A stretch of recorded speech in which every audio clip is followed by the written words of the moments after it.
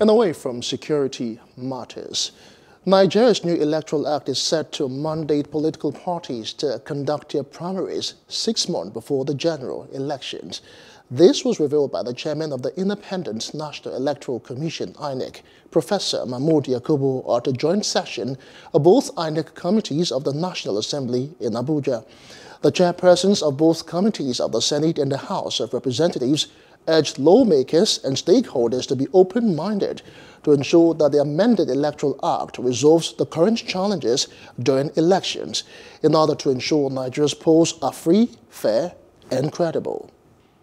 Without prejudice to the suggestions of this committee, the focus of this bill is on the electoral plight of Nigerians, and it draws inspiration from views of public and electoral actors.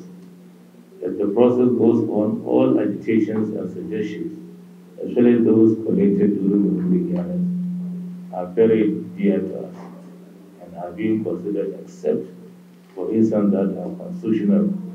You will agree with me that this is generally commendable.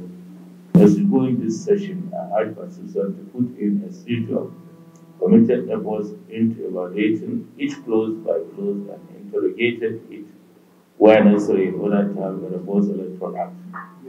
As we consider this important bill in this retreat, I ask us all to be open in our contributions and suggestions on how the electoral legal framework for election administration can be further improved in this country.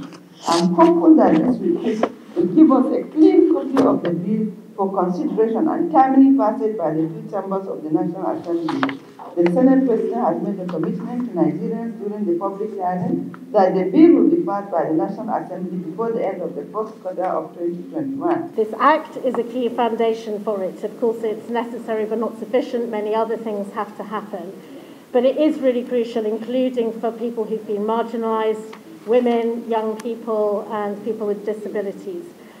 Their voice needs to be heard. We need to ensure INEC has the time, as I said, to plan properly for this election.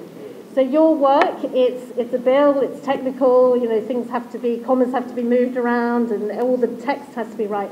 But I think we need to raise our sights and recognise why this bill really matters. One of the provisions that actually excites me a lot is it helps the Commission if there is certainty in the way we prepare for elections.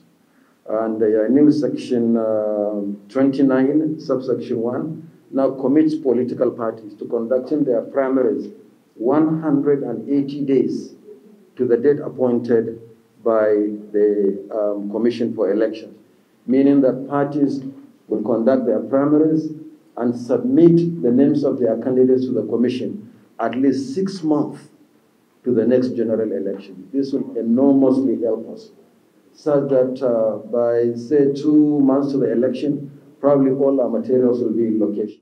Hello, hope you enjoyed the news. Please do subscribe to our YouTube channel and don't forget to hit the notification button so you get notified about fresh news updates.